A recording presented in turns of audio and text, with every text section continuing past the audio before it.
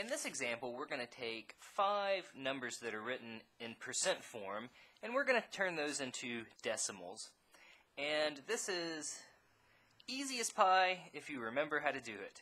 And all we have to do when we rewrite a number when we rewrite a percentage as a decimal, all you do is just replace the percent sign with think about putting your decimal there, but actually it's not in the correct spot.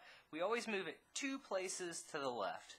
So 26%, I'm going to put as the decimal place is 0.26, and I'm even just going to put a 0 in front. So 26% is 0.26.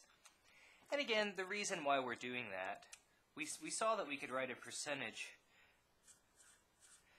as a fraction by just dividing it by 100.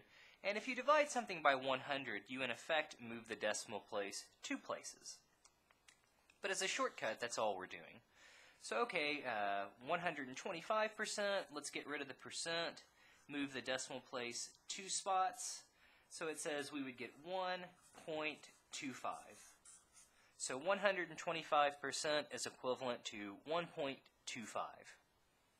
2%. Well, it feels like there's only one place to move it. Let's put some zeros in front. So if we get rid of the percentage, move it 2 places to the left, put our decimal sign right there, we would have 0.02.